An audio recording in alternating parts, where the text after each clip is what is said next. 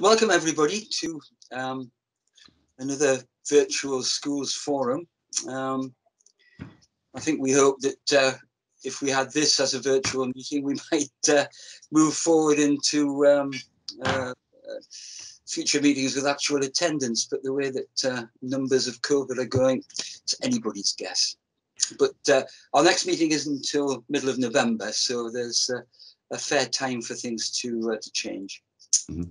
Just technically, Chair, I think when we discussed this at the last meeting or private one, I think it was agreed simply for convenience of school members from some far-flung locations, representative as we are across Northumberland, that meetings would be virtual unless we took the decision to call a face-to-face meeting for a specific reason. So, you know, again, that's the position we're in currently. Right, I'd forgotten that. I thought maybe we were moving towards hybrid meetings, but I don't think they're a terribly good idea. To be perfectly honest, I've found the many virtual meetings that I've done over the last 18 months, I found them very good, and I would be very happy to continue. So thanks for clarifying that, Bruce. We'll keep this under review anyway. Moving to the agenda anyway. Item 1, membership and membership update. Bruce?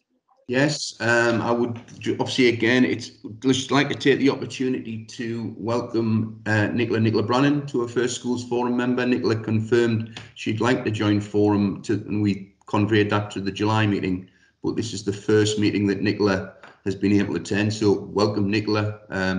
You can't acknowledge that. We still are a place or two light in terms of Schools Forum, and now schools are back, we will circulate that again through schools membership and see if there are any further takers. You know, I think we've always worked on the principle one willing volunteer is better than 10 pressed participants, and we'll continue like that. Yeah. Okay, thank you. Can we move on then? Apologies, we don't seem to have any, Heather, is that right? Can I suggest? Sorry, no, I haven't received any. Right, we'll check those through Andrea subsequently and ensure any apologies are reflected in the minutes subsequently. That's fine. Item 3, disclosure of interest, if any. No. Okay, thank you. Moving into item 4, the minutes and matters arising. And this just gives me the opportunity to say that I don't know how the rest of you feel, but I thought getting all of the papers in one file was very, very useful.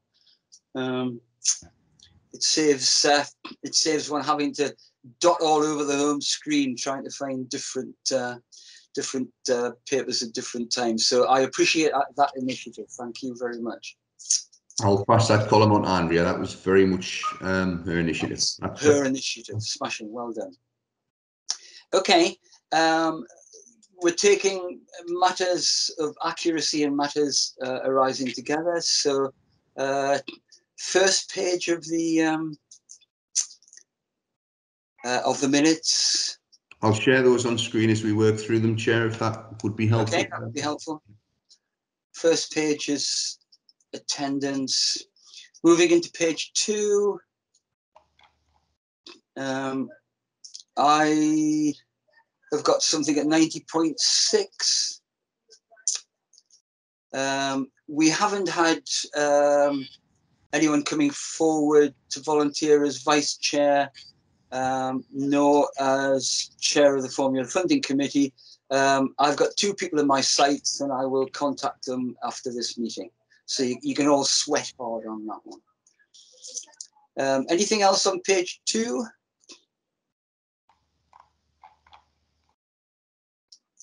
Moving into page 3 then. Yes, Chair.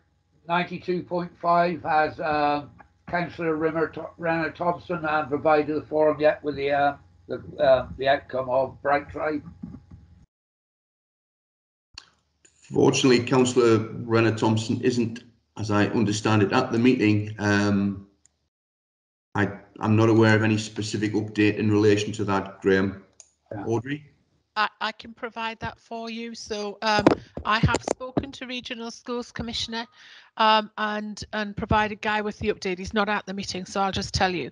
But at this moment in time, Regional Schools Commissioner have not got any plans to recover or have no system in which they can recover that money. It remains DFE stroke bright type discussion, and we have to stay outside of it. What I have done is made sure that this forum's view of that has been shared with the Regional Schools Commissioner and DFE. Thank you. Yeah. Graham, I think this is going to limp on for a long time. Would you like to keep it in the minutes? Or Well, Chair, I say very clearly, obviously, you know, money has been put into Aidenbridge School by the local authority, but this is public money, so I think somewhere it should be kept there in view, because if we just let it go, somebody may ask in years to come, why didn't we do something about it? Yeah. Okay, well, it's certainly of interest, so we will leave it there. 92.2, the capital investment plan is on the agenda. School organisation plan is, I assume Sue's here, I can't see her on the screen, but that hasn't been, the new version hasn't been approved by Cabinet yet, so that will come to a later meeting. That's correct. Okay, moving on then, rest of page 3, anyone? Chair, Yeah. just to note that number of occasions where I switch between being Mrs. Kingham and Mrs. Kinghorn, so it would be helpful to just have me as Mrs. Kingham. And at the membership, I'm no longer the interim director, so just for accuracy for the record. Oh, I am so sorry about that. Oh, we should have, you know, you've just reminded me that at an earlier meeting, we should have offered our congratulations to you on that appointment. Yes. Thank Heather you. Heather will clarify that. Yeah. Just to ensure accuracy. Thank you. Okay. Rest of page 3 and into page 4. That was, yeah, we've already, was the point you raised, Colin, about the ongoing nature of the meetings. Yeah. Yeah. Okay. 94.9. Bruce, you were going to publish information about voting rights, but I think you're going to publish other things as well. Indeed, the suggestion was, we checked last time and we felt it was important in terms of transparency that Schools Forum membership was evident on the Schools Forum website.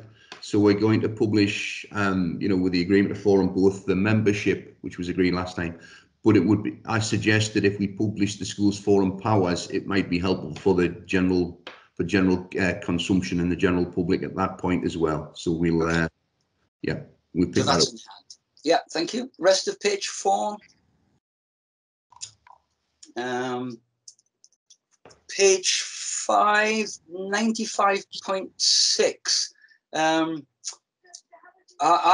David, I was at David Street. I was just a bit confused by this, and I was talking to Bruce about it, and Bruce was suggesting that whilst the forum might be consulted about how to use the DAF, it doesn't have the authority to make decisions.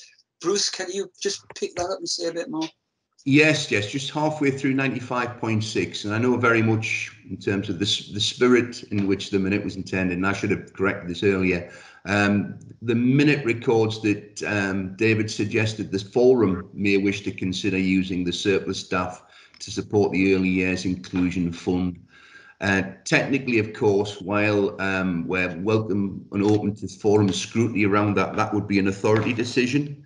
And essentially, you know, again, I think the key thing is that following, obviously, we highlighted this issue last time, and Mrs. Dickinson's really helpful note in circulation through the EY bulletin about the use of the DAF, the prime focus would be to try to address the underspend in the DAF And if that continues to be an issue, we'll then look at how that should be reallocated. You know, Okay. we, i.e. the authority. But the forum would be kept informed and consulted about that. Anything you want to add to that, David? No, just that it is an ongoing work stream to try and get the DAF allocated to those learners who need it and are entitled to it. None of it goes to waste, but at the same time it is for individual learners, and therefore it should be with those individual learners rather than used as a backup to support the whole from a SEND perspective. Okay. 95.9. Is Mike with us? I can't see him, Mike Dean Hall. Anyway, David, you are going to take forward some action on the point that Mike raised about his nursery. Yes, as you'll recall, there were a number of grants, central government grants made available to the early years sector to support them through COVID and loss of income. But there were a number of early years providers who didn't qualify. So there were obviously some key elements for the grants that were available. One of them, you needed to be able to demonstrate your business rates, but yet someone that hired the community hall wouldn't have a set of business rates in order to apply, even though they're running exactly the same business and having exactly the same sorts of issues. So there were a number of providers who had not been able to access any of the grants that were available, the business grants that were available. So what we did following the meeting was the finance end of the early years team developed an internal grant for Northumberland and went to all providers, and it was applicable to anyone who hadn't got a grant through the business grant scheme and could demonstrate that they'd had a loss of income throughout the COVID period. We have had a number of applications for those grants and have paid them. And we'll review the pot of money that was made available from the early years block in order to attempt that, to see whether we can go out again and actually repeat the process.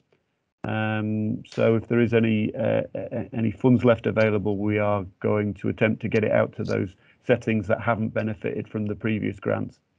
Very good. And that's where we are. If Mike's around, he might want to comment on that or not, I'm not sure. Apologies, we have had apologies. Mike Dean Hall has sent apologies through for today's meeting. They are with Andrea, but I think it clashed with a commitment at school. Okay, David Nordry, from where I'm sitting, I think that's admirable. I assume that funding has come from sort of general county coffers. Is that right? It's been funded from the early years block. From the early years block, right? Yeah. Okay. So there was obviously some of the question marks. We had to be obviously cautious. There was a small surplus at the end of last year in the early years block, but actually we don't get a final confirmation, and COVID has got in the way as well. We don't get a final confirmation on the last year's funding until Abby might have to dive in somebody. I think we're sort of waiting until December time until we actually know what the end balance from last year was. Okay. Yeah. So we've taken a little bit of a calculated risk, put aside some of that for grants, but we may be in a clawback position as well, and so we've kept some funds aside in case there's a clawback position. It does seem bizarre that the financial year ends and then we are looking to 7 and 8 months down the line until we actually know what the outturn figure is, because of the way central government have operated the fundings through COVID. Okay, thank you for that. Anything else on page 6? Page 7. Page 8.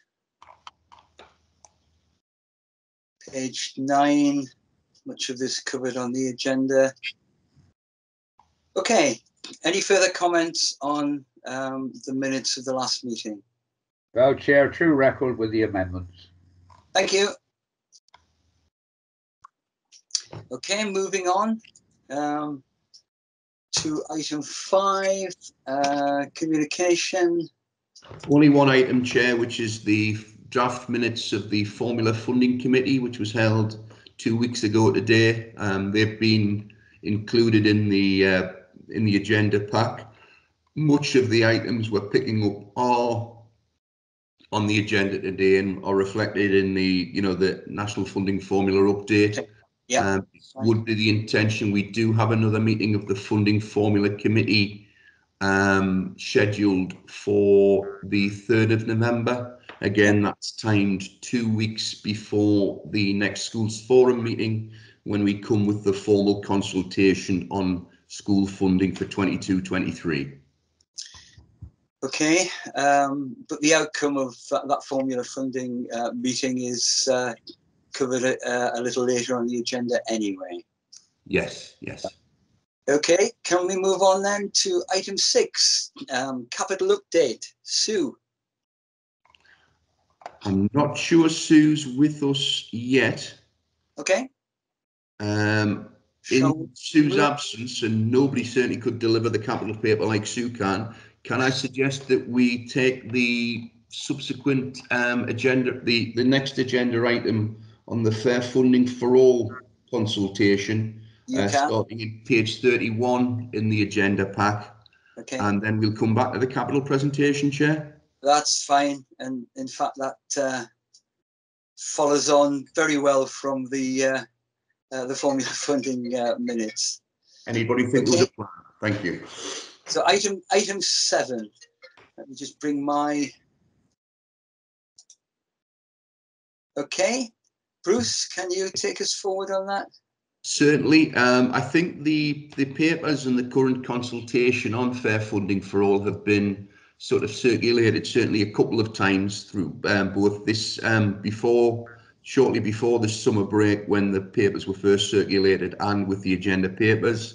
It was obviously the subject of some discussion at the Funding Formula Committee, and I subsequently took some notes from that meeting and circulated a draft response.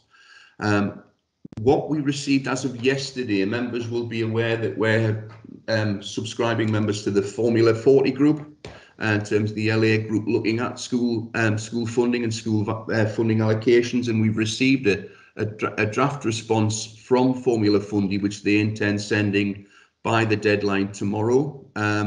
What I would propose is just to take you through that response, which Formula 40 has provided, just to refresh you of the key themes, pick up any points they have made, and see if anybody wants to make any additional comments or suggestions prior to our submission of the final our final response by the deadline tomorrow. I'd remind members that obviously they're also free in their own individual right, or on behalf of individual schools and individual governing bodies, to submit a response to the Fair Funding consultation, should they feel a desire to do so. But we look at the funding formula response. Just bear with me. I'll share this as a slideshow. Okay. Again, background papers, we've seen that.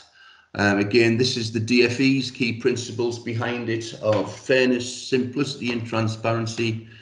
And actually that could be efficiency and predictability as well, but never mind. English, it's numbers, not English. Okay. So again, first proposal, subject to the development of premises and growth funding factors, proposed to include all national funding formula factors in the hard formula, or direct formula as it's being called now, without further local adjustment through local formulae. Again, first question, do you agree with this objective? No. And then again, there are more extensive comments from the F40 group in the final sweep up statement. A key concern around that would be around premises funding and how they can pick that up. Premises funding is currently allocated on a historic basis, so school bills are essentially while we refund schools on the basis of their actual bills, we're refunded on a lag basis a year in arrears from the DfE in respect of that.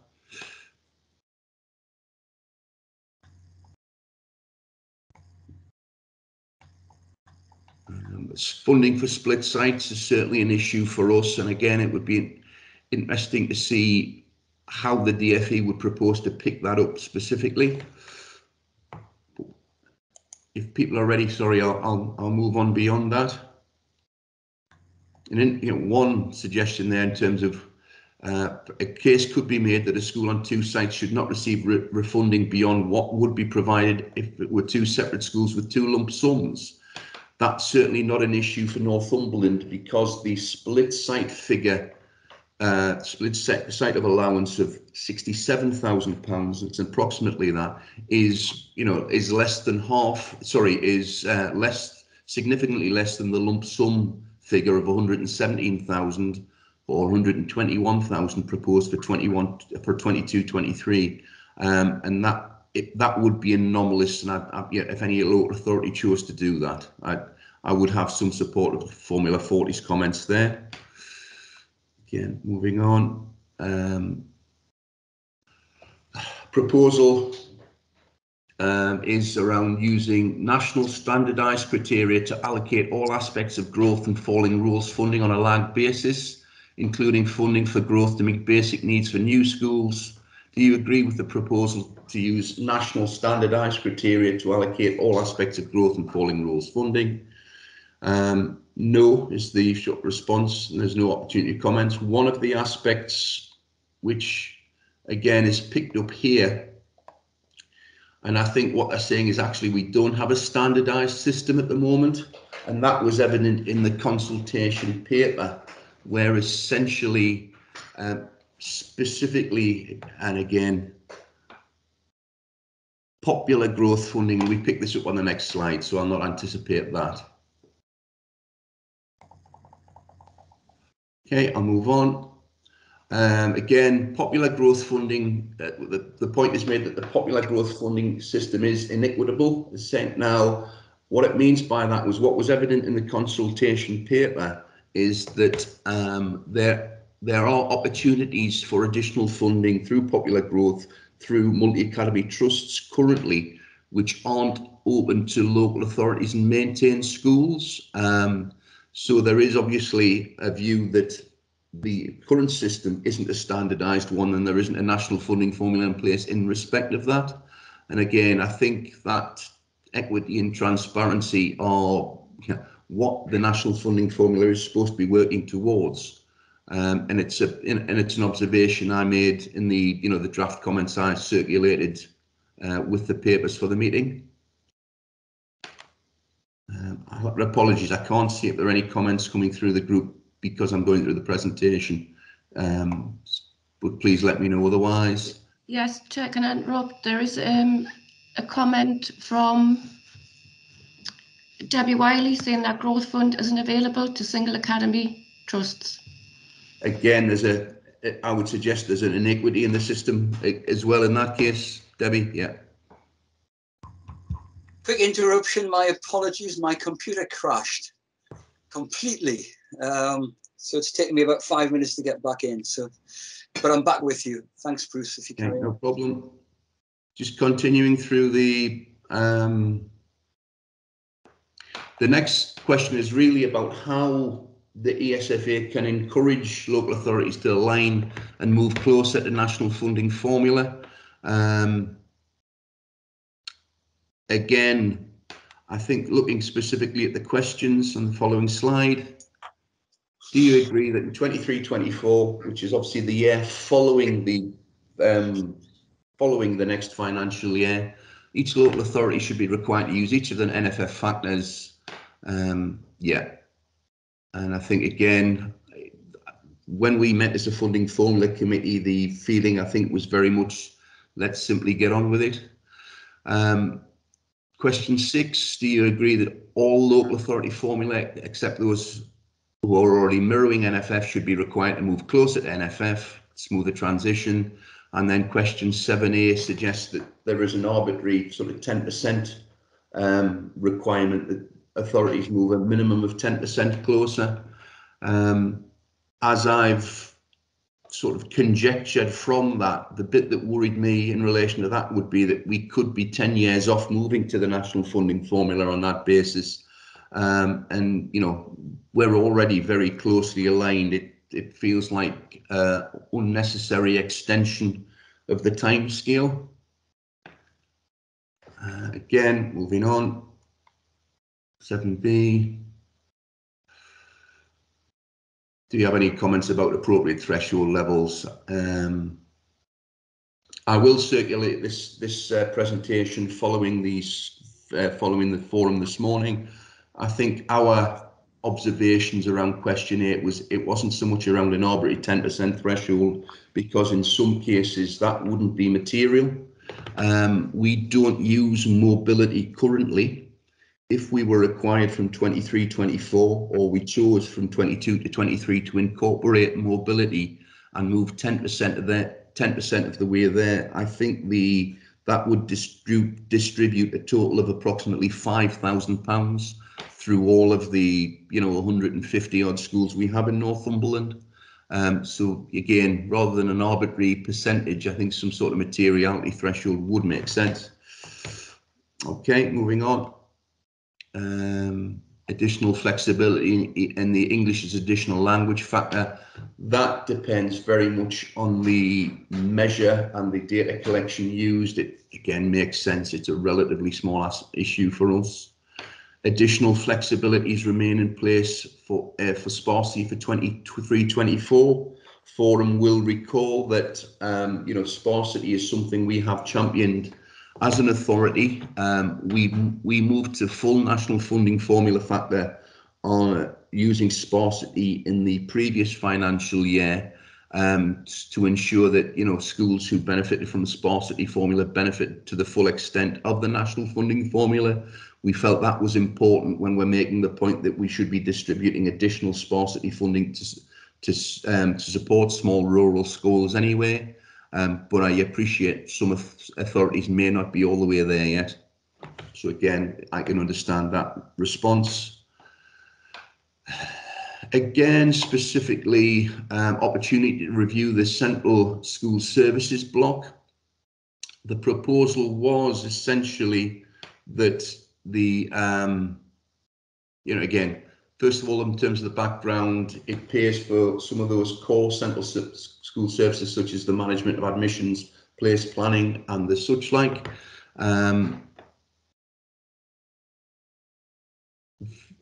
I think the suggestion that it could be wholly done on a traded basis is not appropriate for those statutory functions primarily.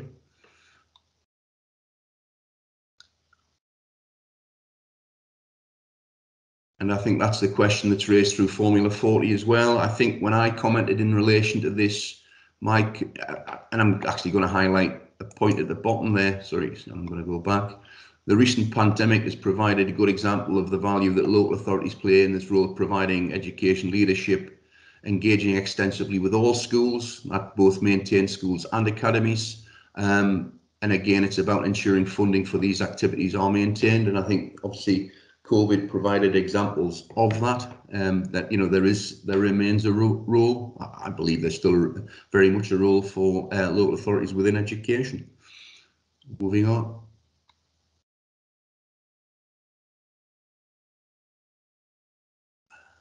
Again, I think one of the concerns for me would be that if we saw a further diminution or a removal of the central school services block, and the proposal is essentially that it could be just transferred directly to part of the overall local government financial settlement, that it could be lost within that.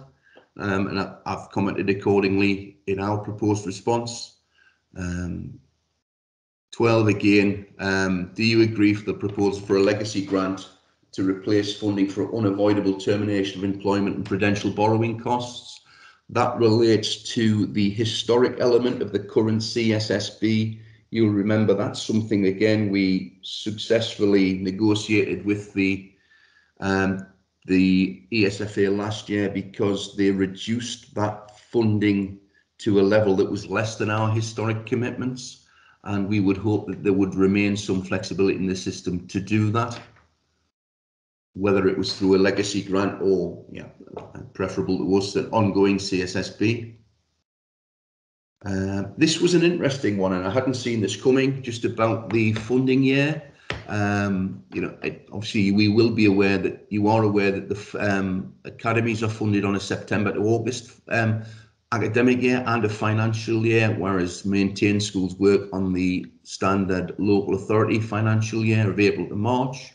There was a suggestion that we should investigate moving maintained schools to being funded on an academic year basis. Consultation response from F40 disagreed, and then subsequently question 14 asked about any advantages or drawbacks. Obviously it would extend the lag we've talked about in terms of between the actual data that's used to set funding and then the point at which it's used to payments are made. Currently, the October school census is the key focus which drives the data behind the funding settlement. For local authority maintained schools, it would then essentially be effective from April, and for academies from September, but it would push things back again further in terms of September. For all schools, should we do that? I could certainly see problems from the point of view of consolidation of accounts, but there will be corporate finance colleagues in the meeting who are in a far better place to comment than me in relation to that. And that's some of the key issues that are highlighted in the, in this response from formula from F40.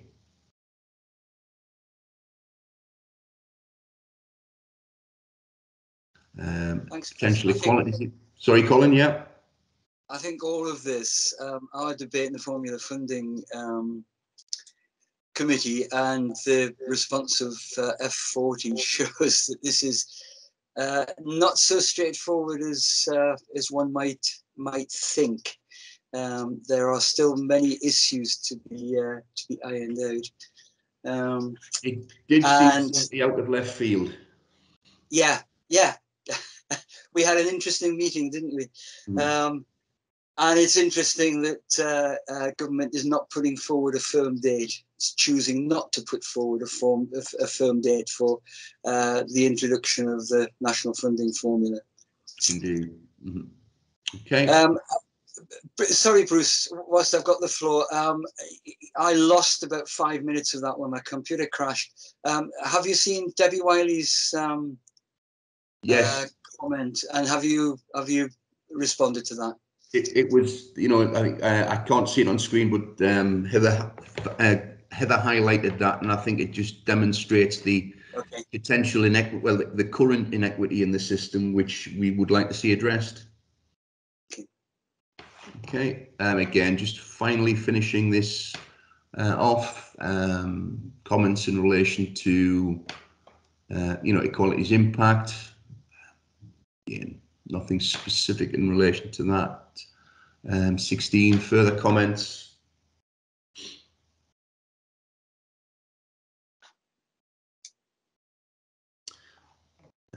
Again, the point is made in the consultation paper and the response about, permitting multi-academy trusts to pool funding.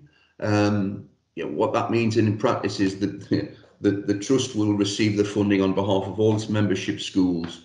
And I had a really interesting discussion with a sort of lead trust finance officer outside of the county, and I think the interesting point she made is that due to transparency and all the others, that funding is generally speaking passported straight through to schools anyway. It would be any school that wasn't receiving its sort of formula funding through would be raising an issue with their trust in respect of that after appropriate deductions have made for central services and things, and that's very much a very rare exception rather than the rule for a multi-academy trust. but technically that provision, you know, it remains possible.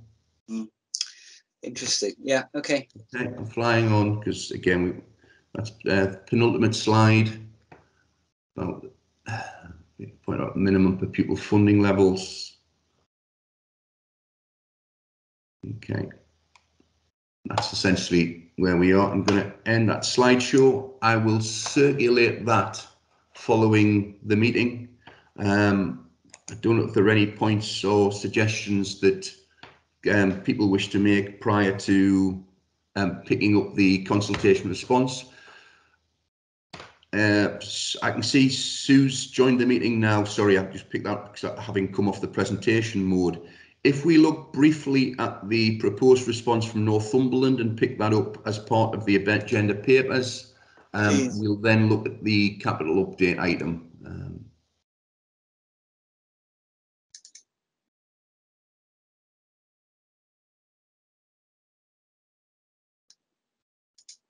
Here we go.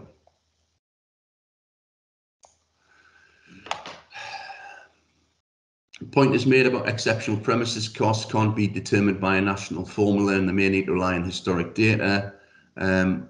We've touched on this point about popular growth and growth funding. You know, and again, we make that point there, and it was Debbie's observation was helpful and informative around that.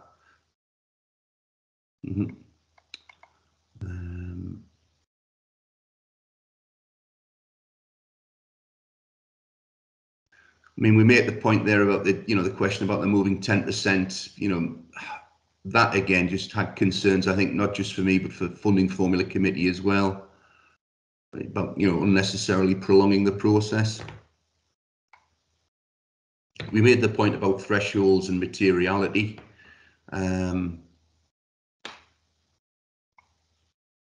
Additional flexibilities in place. And then the other question was really about the response to the proposal to move the financial year. If anybody has any specific additional points to make, I would need them by the close of play today, but otherwise we will make representations along those lines. Or as you said earlier, Bruce, people can make their own representations direct. Absolutely, yeah. Okay, are there any other comments or comments to be made under that item 7? Yes, Bruce, there's a comment from Debbie. Once the transition is implemented, the September date is a really straightforward way of getting budget to align with expenditure. For example, our pay increments for all staff take place in September. Yeah. I appreciate every school would come from different perspectives. No, it's a good point, and I can see how it would work from a point of view of an individual school. I would just have concerns about how it would then be for the consolidation of local authority accounts, how that would work. So I can see from a perspective of an individual school how that might work. You're working on sort of, you know, one term's intake on I worked in a sort of you know, non-maintained school some time ago, and I had very problematic discussions with a head teacher about the number of pupils he was budgeting on, and because we were budgeting across 2 academic years, it invariably involved a fraction when we averaged it out. And anything we can do to move away from that, I can see how it could be potentially beneficial. So Graham's got his hand up there. Graham? Yeah, thanks, Bruce. It's a similar point, and it's not to change the response in the paper, but just given that we've got academies represented within Northumberland, it was just to make the point that that we find as an academy operating the financial year aligned with the academic year is overall beneficial. You made the point that payroll is a large item and it is obliged to sit with the traditional financial year, but actually on other aspects of our accounting, aligning the academic to financial years is better, and it's a bit of a nuisance, if you like, trying to kind of align with the NCC's approach, because it obviously operates the financial year. So I would just make the point that academies, I think, support the alignment of academic and financial for what that's worth. And the other point, just from an academy's perspective, the flexibility that pooling gives mats is helpful to have. So again, that, you know, it's not particularly relevant necessarily to maintain schools or indeed this response, but it is something from an academy's perspective that we'd value. Okay, fair point, well made, Graham, much appreciated. I think interestingly, just while, you know, just a point in relation to, I'm conscious of the approach taken by the council now, when we have this perennial split now between the 5/12ths and 7/12ths to try to manage sort of services, charges and grant apportionment on behalf of both maintained schools and councils, and maintained schools and academies. You know, the SLA charging is one example of that, and hopefully that does help to an extent. But yeah, that's a good point made. Thank you. Okay, anything else under agenda item 7? Sorry, Colin, I'm pinching your thunder. No, you're fine. Yeah, I'm just, I'm looking at the bottom of page 41 of the government paper. I'll just quote, whilst the hard national funding formula is our clear long-term goal for delivering a fair funding system, we recognise that it also has a significant change. It is also a significant change, one that requires careful implementation and transition to avoid unexpected disruption. Well, they've had 4 years to sort that, but never mind. This is particularly important as the school system focuses on supporting recovery from the impact of the pandemic. Looks as if they're using the pandemic as a reason to sort of not progress any more quickly. That's just a comment. But then you have the killer line. Consequently, we do not propose at this point to set a fixed target date by which the hard national funding formula will be fully in place. So, you know, the debate is valid, it's relevant, all the points are interesting, but, you know, what the impact will be, you know, we can only wait and see. But thank you, Bruce, for taking us through that. Any final points before we move on? There is a comment from Alan Hardy. I don't know if you can see it or if you want me to read it out. Sorry. September start to school financial year works well for academies, so I agree with Debbie's point. It'd be helpful if other systems become fully aligned with this. It'll be interesting to see what the groundswell of opinion is, you know, across the full consultation, especially as the weight or the balance anyway of maintained schools to academies changes. This may be something that's that changes over time. We'll have to wait and see. Okay. Thanks for that, Alan. Okay. Thank you. Can we move back now to item 6 then? Sue, Sue, you're in your car. I am, Colin. Apologies. Yes, I was always going to be in the car, but I just expected to be back in it sooner than I actually managed. I had an unexpected visitor on a site visit that I had to have a conversation with. So apologies. Well, thank you for doing this. Okay. Please go ahead. Okay, so I just wanted to highlight some of the facts within the report. Originally, this report was written for our Family and Children's Services Scrutiny Committee, just to update them on the level of investment across the school estate, that is both academies and maintained schools, which again is something that's probably quite unusual in local authorities. There's not many local authorities like Northumberland that invest in its academy estate. I'll just highlight some points in the report, and then Bruce is going to put a presentation just up on the screen, just so that you can physically see some of the things that have been going on, because I think a picture speaks 1,000 words, doesn't it? And me just talking about things is a lot less entertaining than seeing physically what we've been able to achieve. So yeah, just picking up some of the key issues within the report then, just to say that it continues to be a challenge both for individual schools and the local authority in maintaining the school estate. and we've currently got in excess of £57 million worth of backlog maintenance costs. That's just within our maintained sector as well, so that doesn't include aided church schools or academies. So when you add that on, it will probably well in excess of £80 million worth of backlog maintenance that we would have. So that's one of the real challenges for us in terms of continuing to keep our schools open, keep them safe and keep them watertight. And again, there's a variety of ways in which the council address the ongoing issues. And again, that's detailed in section 2 of the report under School Capital Investment Programme, where you'll see identified a number of smaller projects and how we get central government funding to address that. We also have growing capacity is also one of our key issues, again in our school estate, to meet the demand that we have for places.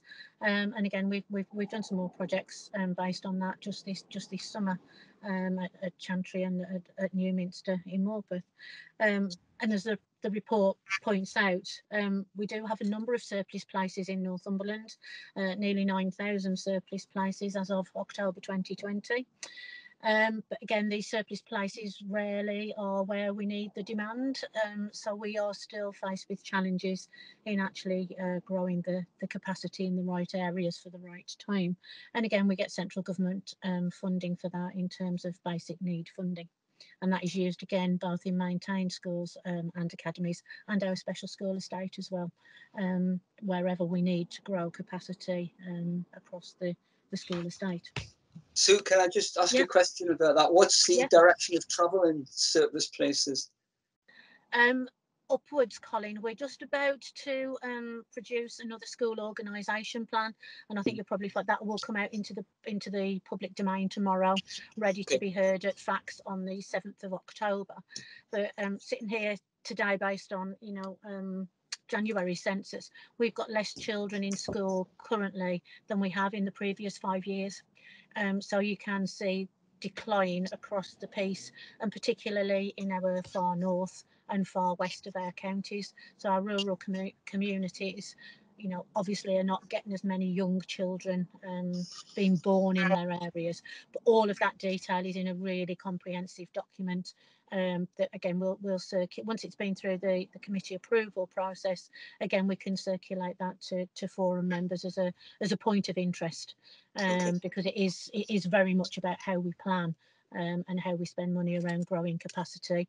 It also talks about Section 106 funding and where developer contributions are used to grow capacity in the areas of growth as well. But it does give you the whole context in each partnership, so probably a helpful reference document to look at. Okay, and Sue, I think I think you're going to bring that to a future schools forum meeting, because I'm sure there'll be lots of questions that members would like to ask. Thank you. Yeah. I'll make sure we get that on the forward plan as well.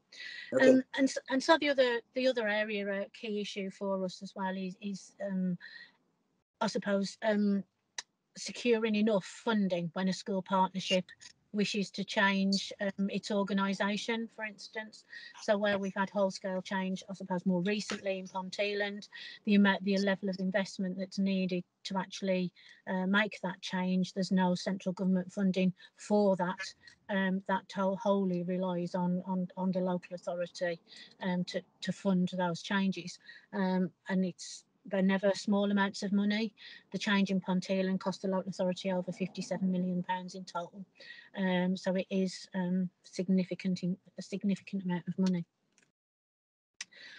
So really, to move on to probably some of the good news, that was a bit of the doom and gloom and where we've got the gaps and what we need to do. But overall, we are very lucky, or personally I'm very lucky as the officer delivering this programme, or responsible for delivering the programme, that Northumberland County Council itself invests a significant amount of funding in all of its schools for the benefit of all of Northumberland children. So again, you can see in the report there that over the last, since October 2018, that we've invested over £101 million in delivering the school capital programme. It also points out that we've done 69 projects delivered in 63 schools across the whole of Northumberland, with projects ranging in value from 19,000 up to 43 million. So you can see it's a significant range. And you can see again that there's the detailed programmes are contained within the report, but I'll summarise each one so that you can understand the overall programme and which programme does which. So the school capital investment programme, this is the programme of central government grant that we use to maintain our local authority maintained schools. Smaller projects like roof replacements, window replacements, boilers, all the things that keep our schools safe, watertight and open. So again, since October 18, we've done 48 projects at the value of just over £3.8 million, predominantly over the last 21 months. Insignificant challenges, shall we say, within the COVID pandemic. There's been some real challenges on some of the projects over the last 18 months, 2 years, with increases in prices, as well as shortage of materials to make things happen. So it continues to be a very challenging market. We also had some capital funding again that we bid for from central government for school nurseries, and again we grew capacity at two school-based nurseries with 2 projects that delivered to the value of 446,000, and Debbie will probably tell you a little bit about one of those because her school benefited from one of those projects as well. Basic need, again, this is where we grow school capacity, so a number of projects where we need to grow capacity. So we've delivered 7 projects again over the last 21 months to the value of about £7 million in there, predominantly quite a lot of money spent at St Benabiscup last summer due to reorganisation changes in Bedlington, and the first time we'd used a system build that came on the back of a lorry, which caused quite a lot of entertainment for the local community, who had all got their deck chairs out on the footpath watching it being delivered and craned into site. So during the pandemic, that was probably about as much entertainment as people were getting. But yeah, a fantastic project, something that they're really pleased with, and was delivered actually on time. We did get the children in on time. We also have funding from section 106, so this is where we seek developer contributions for education infrastructure. There is a whole new policy on that as well, and that's also going to scrutiny committee on the 7th of October, and sets out how we calculate those contributions so that developers are fully aware of what the expectations of our education department are if they're going to come and build houses within Northumberland. Putting you on the spot, Sue. Yeah. Sorry, putting you on the spot. Are we likely to see more Section 106 monies coming in? Yeah, yes, I mean there are a number of housing development applications in. I think we're currently standing about £11.7 million currently, Colin, that we've achieved through that. Obviously that is promises at the moment. You know, yeah. Section 106 money is normally paid on a phased basis as the development is developed out. So we will make plans to spend that funding as and when, you know, the right amount of houses are built and the impact of new children moving into the area is felt. But we have delivered our first project using Section 106 funding, and we did that at Stannington First School, again doing something quite flexible in terms of a mobile classroom that then can be moved to Chantry Middle School when those children, obviously that border children move through, and we've got some extra accommodation, again delivering best value for the public purse in terms of being able to relocate the building as well. As I've already mentioned, again funded some of it by the local authority, but again through basic need, was the age range change in Bedlington. So again we delivered 3 projects there. Obviously Benabiscup through the basic needs, as I've already mentioned, but then 2 further projects for the last 2 first schools becoming primary in the Bedlington partnership, and we spent just over £1.6 million on that programme. I can't let that, sorry, Sue, I can't let that go past without taking my opportunity to, as I have done before, to express my frustration that the county is held responsible for making sure that there are the right number of places in the right locations. But you know, there are certain basic elements which you don't have control over, such as a school unilaterally deciding to change its format. But there you go. That's what you have to live with.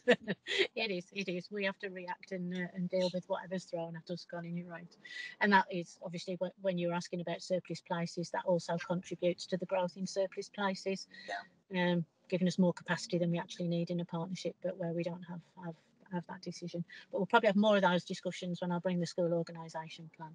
Okay. Okay, so the next area of significant growing demand is in our special school. So in our special schools, so we do currently get some additional funding from the DfE in terms of growing capacity. Now I think they've realised that there is that pressure nationally. So I think we've just received another £850,000 as a local authority, but that really doesn't scratch the surface with the number of places that we need within our special schools, with the growth between 7 and 9% on a year-on-year basis. So we can see again, using local authority funding and being as imaginative as we can with the basic need to deliver some of our additional places and capacity that we need in special schools. So what we have done over the last, again, sort of 21 months is we've delivered 5 projects at the value of just over £3 million in our special school estate to grow capacity, and I think we've reported those previously. Ashdale and Hexham Priory, smaller projects at Hillcrest Special School at Cramlington. And you'll be aware, I think we've discussed many times about our successful bid for a special free school in Northumberland that had got a target date of being open in September 2022. But we're talking to the DfE currently about that being delayed. Again, I think the challenges they're seeing in the construction market at the moment as well. So I think that's having an impact on that delay. But again, I think we'll come and talk a little bit more about our ideas and plans around how we're going to address that potential shortfall. And then the larger school builds that we've also done. We've obviously done 2 larger scale first primary new builds within the last 21 months as well. So that was Darras Hall Primary School and Morpeth First School, and we've spent £12.6 million on those 2 projects. And I think something that we normally talk about on the agenda of Schools Forum in the minutes was about Hayden Bridge. And again, what we have done with our capital programme is support some investment in Hayden Bridge due to the reorganisation within the partnership. So again, we funded 4 projects there at the value of £5.2 million. And we've also done work at the old Holt Whistle Middle School, converting that into a primary school, and also again that's another £2.4 million that the council spent on an academy building, converting that as well. And then last but not least, last but one, Ponteland School and Leisure Centre. You've probably all heard me talk about that quite a lot. But you'll be aware we did open that late, again due to the pandemic, but it did open in November. And that was a £43 million building that brought together Ponteland High School, Ponteland Primary, and the new leisure centre and library. And we also built a fire station as part of that project as well. That was a first for the education capital team to be building a fire station, but yeah. And then we've also got Hexham Academy's project scheme. At the time of obviously writing the report, we were on programme to get the first phase of the building complete for the autumn term 2021, so this September. You may have seen in the press, and I'm sure Graham will mention, that project was delivered around a week late again because of the pressures around the pandemic. But it is something that is, the first phase is now complete and looking absolutely fantastic, and we'll show you some of the images as we move through that. And the second phase of that is due to be complete in April 2022 with the demolition and new parking and rugby pitch. So I think that's really just a bit of a whistle-stop tour of what my small but beautiful beautifully formed team have been doing in terms of capital delivery. So yeah, a really effective team that work considerably hard to achieve the programs that they're doing. I'm immensely proud of everything that we've all achieved together, that schools and my team. So I'll just ask Bruce if that's okay, just to share a bit of a presentation, just to give you the highlights of some of the projects. So I'll just let him flick through the slides. I think there's annotations under each of them, so you'll be able to understand what's what. Is that all right, Bruce? You okay? Yes, of course. I'm just commencing that now. But I've commenced it on my without sharing it first, which was a cardinal error. Just bear with me. Bruce, can we just cover the comments that have come in, the narrative comments? Two from Alan Hardy. We've dealt with Alan's first point. The second one, it would be helpful to have some clear protocols for schools or trusts which have been named as beneficiaries of Section 106 funding, to know how and when they are able to access this. I mean, this is a very interesting point. I think I know the answer, but can you or Sue comment on that? Yeah, I've responded to Fay and Alan briefly, and I mean, again, it's something we're happy to discuss. But essentially, the developers' contributions are received or will subsequently be received in the future solely on the basis of delivering additional capacity. You know, the principle behind the Section 106 contributions are that the additional development creates additional pressure and requires additional school places. So essentially, you know, again, it has to be very carefully attributed to that development of capacity.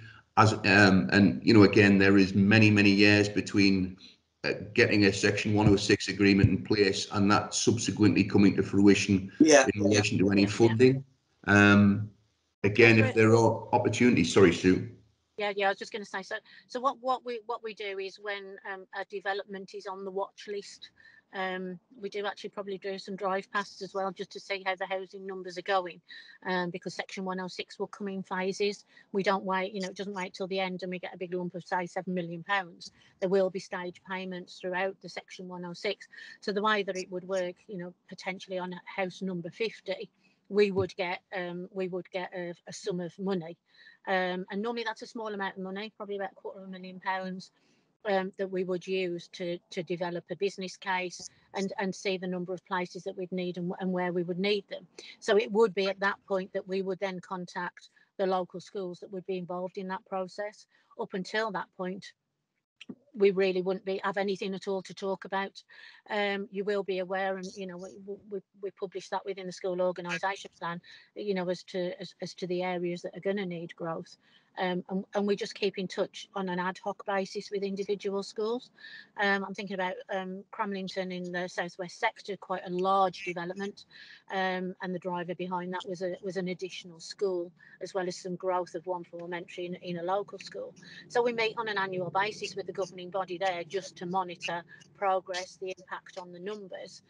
So when it's a big development and it's getting close again, I think Three Rivers, we have regular discussions with Simon and Mark around, you know, the housing numbers and the impact that's going to feel, and also seeing growth in the system and when it's going to hit different schools within the trust as well. So it's ongoing dialogue. It isn't a protocol. I think it's a bit difficult probably because we're not quite sure how the market's moving and what's going to happen, but more than happy to you know, to put that in writing, that we would be in contact with schools 6 months ahead of any work needing to happen. But a lot of things can change, and as Bruce has said, it has genuinely got to be growth. We do have to justify the funding. It's not just like get £6 million, okay, well the kids are not coming, but we'll have a new library instead. That really isn't the way that Section 106. It has got to be about physically growing capacity and putting extension on schools or building new schools. I think it seems to me, Sue, that the key is that you stay regularly in touch with schools who are potentially affected, and it is a responsibility for schools to survey their own prospects and to make representations to you as well. Yeah, definitely. Yeah. Definitely teamwork, Colin. Okay. Thank you. Sorry, just a further point. Section 106 is not aimed purely at education, is it, Sue? It's a general infrastructure thing. That's right, and we all have to jockey for position and put our case to be a really strong case, shall we say, okay. Colin? So hence why I think we are the department in the council that's actually got a policy on it, had it go through processes and get it approved by cabinet. So it holds more weight, shall we say, because of the processes that we've been through. Good, thank you. Okay. Thank you. Chair, there's another comment from Faye. Yes. I'll read it out. All right. Sorry, Sue, can you see that? Or I couldn't actually. I'll just try and have a look because I'm just on the iPad. Yeah. Can I help? Faye's specifically raised the point. I've responded before specifically around 106, and Faye's raised the point about access to skip funding, and I'm about access to skip funding, where I'm sure it's a question of we probably have infinite demands and finite supply, but I'm sure we'll be happy to have that discussion with her. Yeah, it's fine. The way that skip funding works is that we've got the data on each of our maintained schools.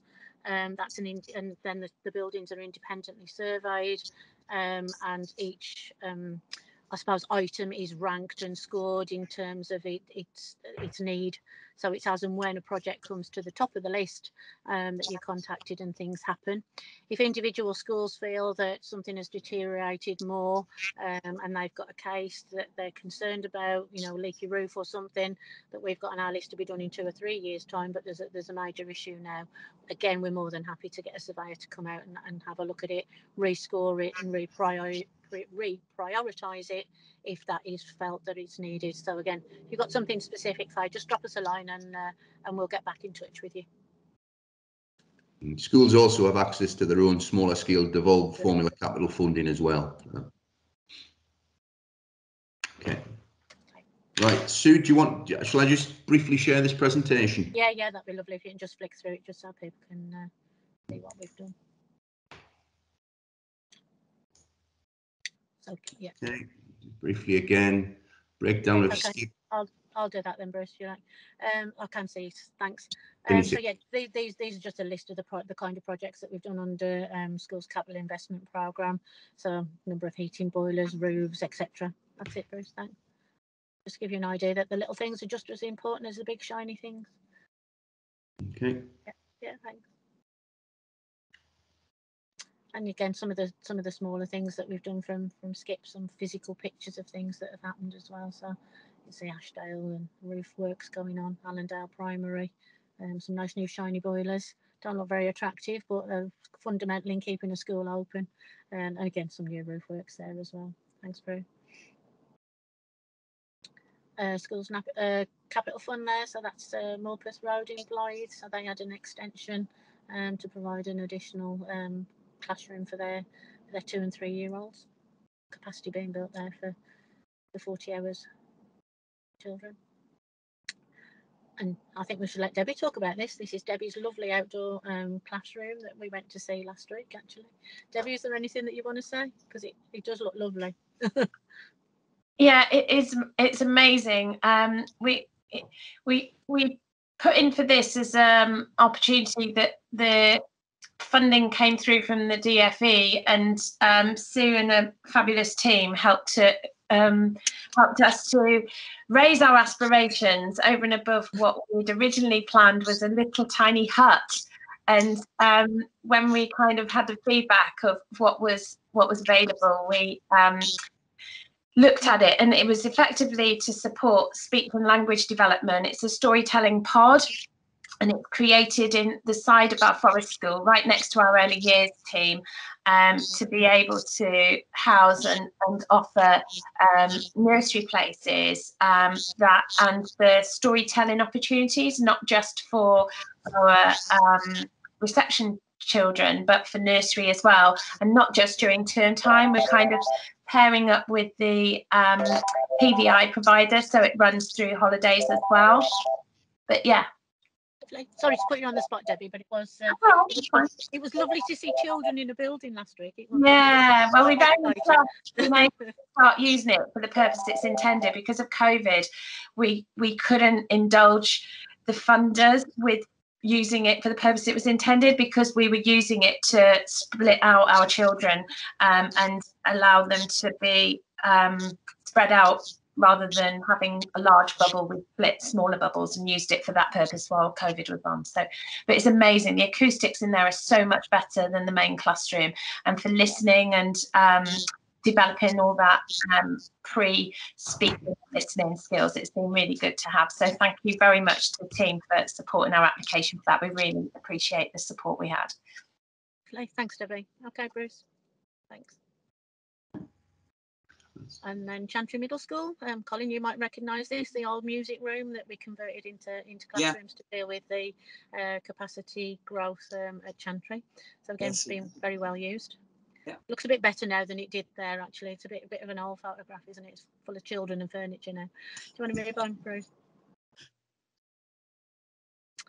And then again, Whittrigg Middle School, that was the first mobile that we put on there in terms of basic need, and they've just had a second one delivered this summer, as well as the children are moving up through the phases as well. So you can see we've grown some capacity there, and we've also since as well extended looking at trialling some art provision at Astley. So they've got a third mobile classroom now as well. So quite a bit of additional provision there at Astley. Moving on. Thanks, Bruce. Blythe Horton Grange, this was an extension again through basic need, and this was the first time that we'd used modular construction. So the white bit in the middle of the top photograph was all arrived on the back of a lorry, and within a week was put on site and ready to go. And I must say, the quality of the modular units that we've been getting now is absolutely first rate. Absolutely excellent quality finish, as you can see from there. So and we've continued to use that where the solution is appropriate, really. And you'll probably see we're looking at doing a mobile classroom replacement programme with some additional grant funding we got from central government. So again, we'll be looking to use some modular construction as part of the programme there. So probably a future report coming through to Schools Forum that you can see what we've done there. Thanks, Bruce. And what we also did was build a traditional extension onto Blythe New Delaval. Again, this was around capacity growth because of house building in Blythe. But again, we trialled the two projects together. So we did the traditional extension at New Delaval and the modular in terms of being able to do a comparison in terms of cost, value for money, and how quickly things were delivered as well. So that was a real good project to do. Sue, have you drawn a conclusion from that? I think it's horses for courses, Colin. I think where a site is constrained and time is limited, modular is very good. Yeah. What's happened at New Delaval, it was nice because it was quite a new building, that you could build an extension that looked like it was part of the original building. So again, I think it's horses for courses. Okay. But time and value for money is definitely modular, not traditional. Okay. Yeah. Thanks. Again, Stannington, I think we talked about this one as well, haven't we? That we've got the standalone mobile classroom that will get picked up and moved, as well as phase one, which was more of a traditional build. But again, we took a second approach on the second project. Thank you. St Hilda's, this is obviously St Benabiscup. This is again the modular construction that I talked about, that came to site and was constructed within probably 4 weeks. There was some more of where the building joins, there's some brick slips to put in and toilets to connect to drains, but in effect it's just quite amazing what actually can be achieved in such a short space of time, through the pandemic as well. I mean, bearing in mind we didn't actually place the order because of what was going on through the pandemic until the May, and this building opened in the September, and it's absolutely phenomenal what was achieved on that site. And head teacher there is really pleased with what they've got. Thanks, Bruce. And again, next door at Bedlington West End, we also used the modular construction, but in a little bit of a different way.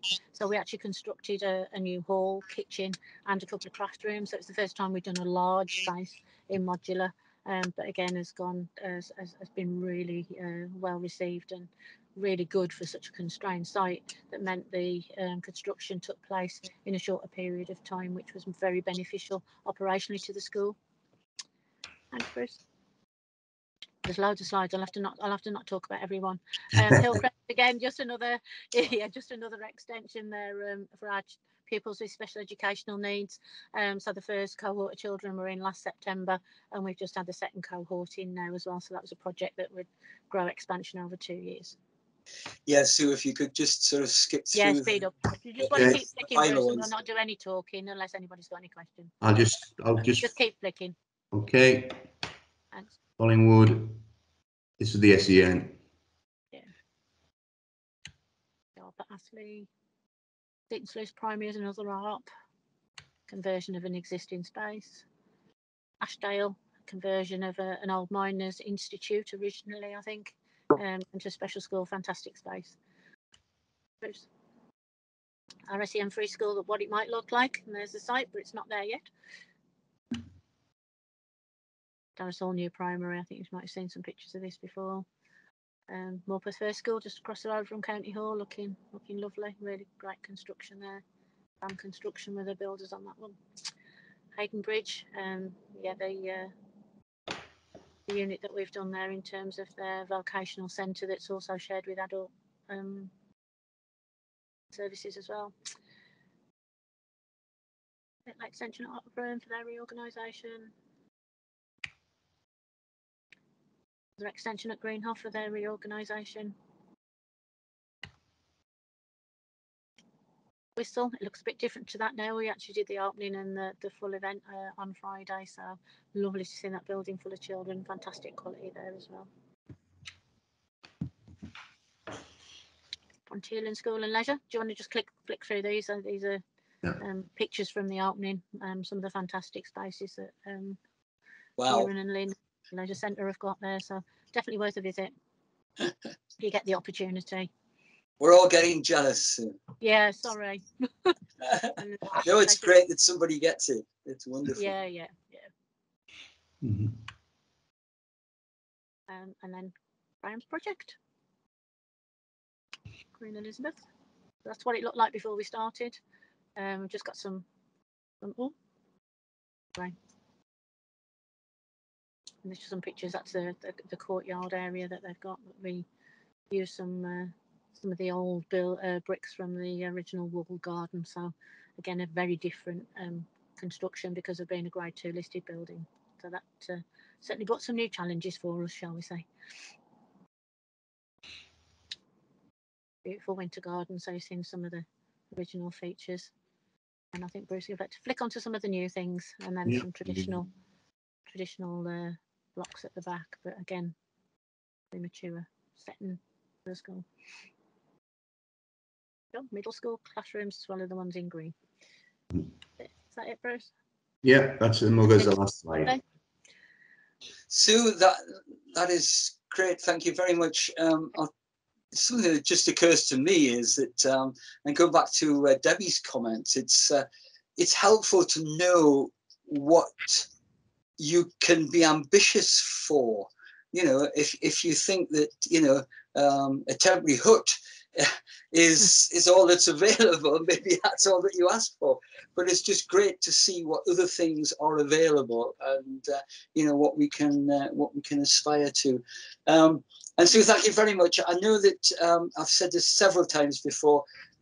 This is not within the purview of Schools Forum, which is essentially about revenue funding. But I'm sure we all appreciate having a periodic update about how capital funding is being used across the county. So thank you very much for bringing that. Any further questions for Sue on that before we let her drive off from her car parking space? Yeah, and back to County Hall. Okay, thank you very much. Thanks, Sue. Lovely. Thanks, Colin. See you soon. Thank you. Okay. Moving on then, item 8, Bruce.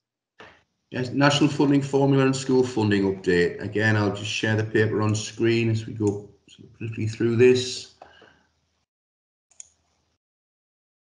Again, the story so far, if you like, in terms of background, I think we're all familiar with the concept of national funding formula by now. Current consultation we've discussed already this morning. Interesting, Colin picked up those comments about, you know, careful implementation and transition to avoid any unexpected disruption and the setting of no firm target date. So again, it's a question of what that means in practice, and I think we're all waiting eagerly to really understand that. A reminder also that at the November meeting schools forum last year, we agreed a two-step approach towards the adoption of national funding formula figures. It meant essentially those values that were significantly either over, which were primary and key stage 4 OPU, or under, in terms of primary low prior attainment, would have the gap closed in 2 equal steps, thereby sort of again working in line with the principles for a smooth transition towards national funding formula and providing a degree of protection to those schools who benefit from a higher OPU level currently. So essentially we set a strategy around this last year. I think essentially it's a question of can we deliver that, and I think the provisional figures indicate that hopefully we can.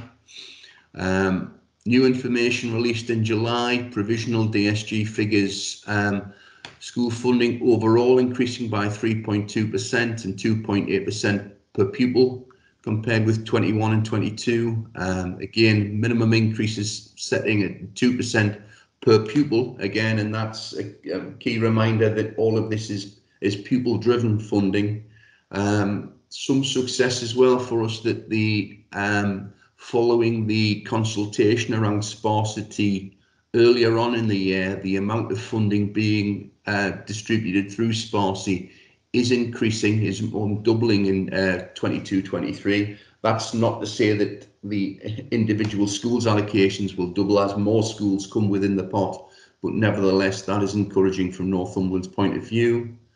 Overall increases, and again nationally, and I've got a slide later which just shows what this could mean in terms of Northumberland provisionally. And again, the important point to make is it's an 8% increase per head of population or relevant 2 to 18 population in case of high needs funding. However, we do have a falling sort of number of young people, and that does have implications in relation to that. Looking at the impact in terms of national funding formula values, it's 3% being added to those sort of basic levels, and some of the deprivation elements. However, there's only 2% increase applied to both the free school meals and the minimum per pupil funding increases. That obviously is reflected in the table below, and I think it's important for those schools who benefit from minimum per pupil funding to note that, you know, that will be the key factor, and the likely increase per pupil is likely to be around 2% this year. Again, high needs we've touched on. Central schools block, central school services block. Again, there's an ongoing battle around this. We've seen the reduction to the historic commitment element before, but there's also a reduction to the ongoing responsibilities this year. And again, that will result in a budget pressure to the council. We continue to engage with the ESFA in relation to the block and making representations in relation to this.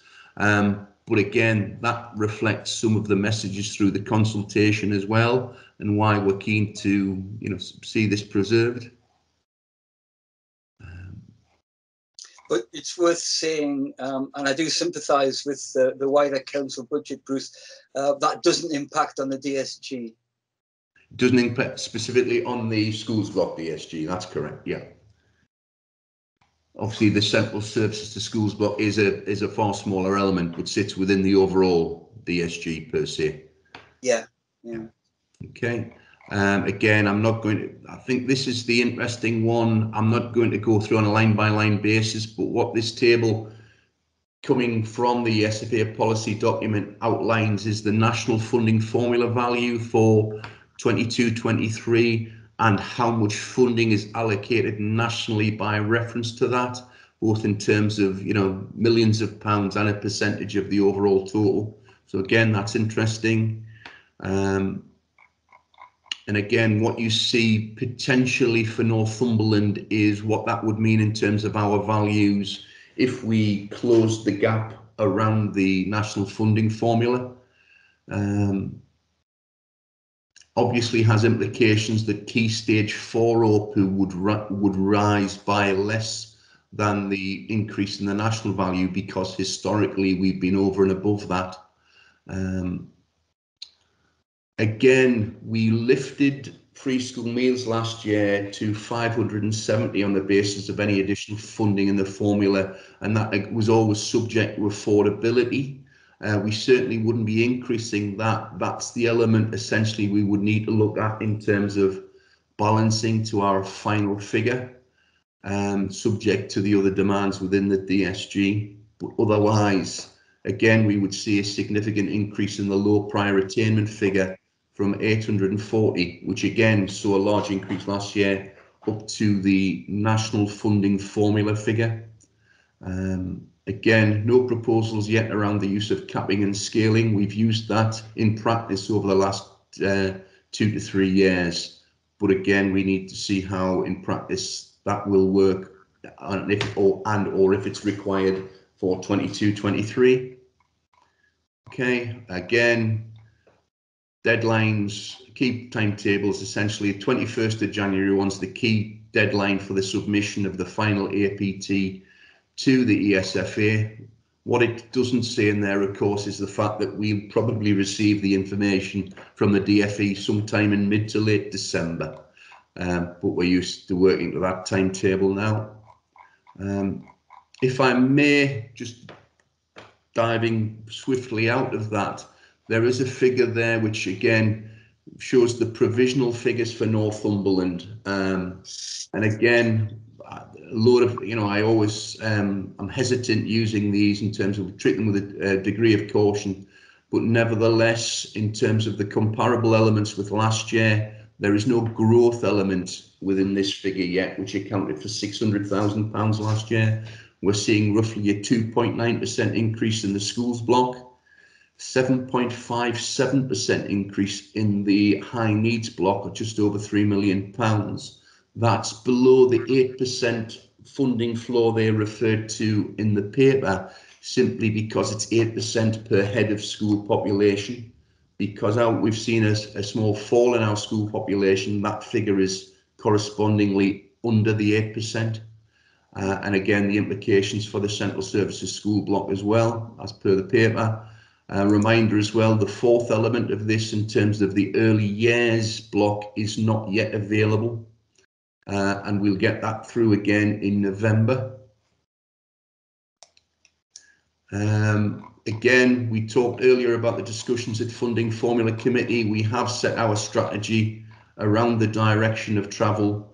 We will model on this basis, taking into any consideration any implications around pupil movement, etc. for next year. But essentially, we've largely set the direction of travel when we agreed the two-stage strategy last year. But I'm happy to take any comments or questions so far. The next stage of this will be, we will examine in more detail proposals at Funding Formula Committee on the 3rd of November, and then bring back final consultation proposals to the Schools Forum on the 17th of November. There will then be a period of consultation with the school through November and December. We will then again get our final figures in mid to late December, at which point a report will be drafted both to Cabinet and to Schools Forum for January. Okay. It's a well-trodden path, Bruce. Okay. Again, I'm just going to come out of the paper. The you know, that paper is all in the pack. Just happy to take any questions, if there are any. Any questions for Bruce? Oh, clear. We are certainly continuing our agreed strategy, and the detail will be discussed at our November meeting. Budget formula funding before that. I'm inclined, Bruce, to say that, you know, our formula funding meeting in September, we invited basically anybody who wanted to come from Schools Forum. I'm inclined to make that same offer again for the next formula funding meeting. Well, again, that's Wednesday, the 3rd of November, commencing at 9:30. If members want to make a note of that in terms of their diaries. And if we can include everyone in the papers and the invitation. We will, yeah. Okay, Bruce, thank you for that huge amount of work for you and the finance team, and that is much appreciated. Thank you. Okay. Okay, moving forward then to item 9. Okay, final item, work programme, updated date, meeting dates and work programme for 21-22 academic year. Bear with me. Again, dates are in your pack. The next meeting, 17th of November. Yeah. With all of the work going on at the moment, we've agreed the cancellation of High Needs Committee on the 6th of October, but we have a further meeting in on Wednesday, the 1st of December, when we can look at the subsequent High Needs budget and figures in more detail. We have the Funding Formula Committee in for 3rd of November, and those, you know, we have the dates now for the rest of the year as in the paper, with a, you know, an outline work programme to be, additional items to be added as required. Okay, any comments on that? So, yeah. Thank you. Then that completes the agenda. Other than any other business, I have none. Any other urgent items anyone needs to raise? Date of next meeting as scheduled, and that's the end of the meeting. Thank you, everyone. Thank you, Bruce. Thank you, Bruce. Oh, Okay. thanks, Chair. See you all again soon. Thank you. Bye. Thanks, everyone. Bye-bye. Bye. Thanks, bye.